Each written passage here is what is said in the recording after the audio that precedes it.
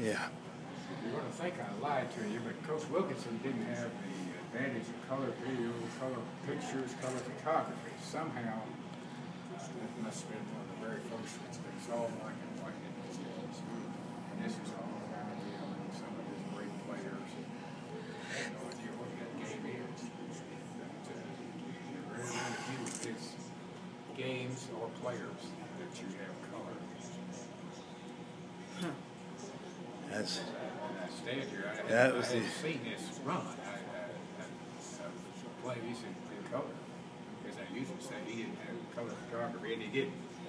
But Jimmy Harris never lost a college game. A great quarterback here in 1950. He's still around. His record, home memorabilia, both sides here from that era. Oh, smokes! Coach Wilkinson says their greatest achievement that they contributed was the 5-2 defense, or the Oklahoma defense. Every college, high school kid, and coach knows what the Oklahoma's defense looks like. That's where people started using wide receivers and couldn't cover them. Everything was just 3 defensive backs. So they had to go to 4 defensive backs. And that defense is still where things stem off of. All of you guys are too young to remember the tearaway jerseys we used back in the 50s or 60s. Just rotten cloth, basically. Running back goes by, you grab his shirt tail, that's all you get. Really? They had about 10 jerseys a game. But they found out it didn't hold shoulder pads in place. I'll be dang it. 47-game winning streak. 47 straight. Challenged and won't be. This was back when everybody played offense and defense and kicking teams, so you wore out. A young guy came out for a few minutes, gave you a ball, and you went back out there. You couldn't substitute. And our fans at TV, both are not going to let that, it's going to be platoon football. Southern Cal got within 13, I think, 6 or 7 years ago, and Miami did about 12 or 13. That's close to that. Yeah, I got to wonder about something. These are the little guys. He had the first coaching show on TV, and he would show how people lined up on defense and how they block plays. Wow. Now you get about 10 every night. Here's the trophy for the winner of the Texas game takes home. It's a traveling trophy. The winner takes it home for a year. That's the round. And you go back next year, take it back, and hope you play well enough to win. This is a great All-American here. I'm not sure your dad even remembered. This guy named Darrell Royal. Oh, yeah, Coach Royal. Texas. Yeah. He's from Hollis, Oklahoma. Yep. Yep. A great player. Yeah, my way. And won 3 of the Texas 4 national championships. And the stadium in Austin's named after him, so they can't say we didn't say something. Yeah. Moral memorabilia. Now we're getting real. That's a big deal. Accuse your dad of wearing that. His dad might have worn that, but he didn't. Price of a ticket in the 30s. $1.70. Wow. Good night. There's a 1952 backfield, considered one of the very best. 3 of them left us in the last 6 years. Billy Vessel's in the 35 Heisman Trophy winning. Buddy Leak. Eddie Crowder was at Colorado as their athletics director. He's gone. Buck McPhail. How about the megaphone? Wow. That's a dinosaur there. Wow. That's a this Owen Field. Owen Field. Coach Yeah. Benny Owen. Benny Owen. Coached here longer than any of the other guys. 22 years. Over 100 years ago. 1905 to 1927.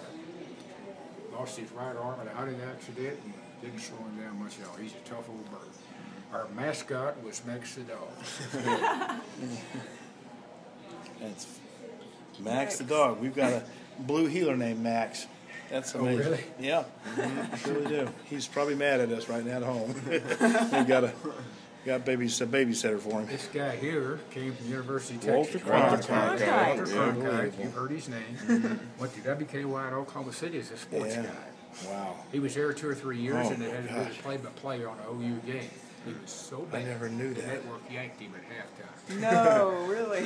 But it's like I tell junior high and high school age guys that live around here. That's something you want to remember. What you think was the worst thing that ever happened to you 5 years later, you might say it's the very best thing. So don't give up. The 20s, That's Wow. the old memorabilia that people had if they let us display it, the letter sweater, the banner. This deal here, I think, reached when they didn't wear ears, but when they needed to wear them, they put that collar on there for a little while. Old trophies. Land run in Oklahoma before the Sooners got their name. Some of them went out there a little bit earlier than they were supposed to. Yeah. Studying some school. Yeah. If you went to school, high school here, you have to take that Oklahoma history to graduate. Yeah. But that's where they got their names. The next year, the 1890, the university came about under a different name for a while. But Oklahoma did not gain statehood until 1907. 17, 18 years after that. I think the problem was getting the Native American everything worked out to where you could, not mistreat them too badly, which they did, but and get it worked out. 5 years later, they got football. They didn't have a camera, so this is the second football pick here. What we got is a round ball, a bunch of skinny guys with no headgear. Now, the ball is round because it didn't have spiral. That's before the forward pass. They were introduced to the game. You watch rugby, I'm sure, on TV. Maybe you played it. I don't know. That's all it was. Here they are in 1900. Still got a round ball, a bunch of skinny guys. They got matching jerseys. The prison issue. That's what I say. I accuse them of getting them down McAllister family. Coach Owen had a great year in 1911, 102 years ago. Golly. Won all 8 games. There's the composite score. Whoever had this presented it had the Moss that found it first. University of Texas, Kansas, Missouri, and Oklahoma State were on the schedule. 103 years ago. Wow.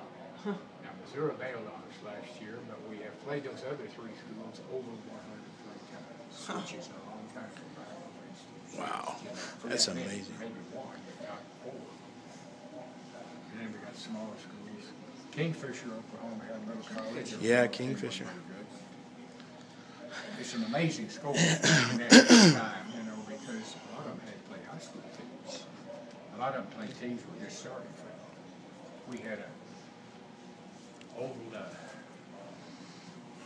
plaque in here. Former professors, Eddie Ivan's grandfather, holds the Oklahoma record for the most extra points made in a game. He kicked 23 out of 27. You can figure out what the final score was. Let's go upstairs. All right.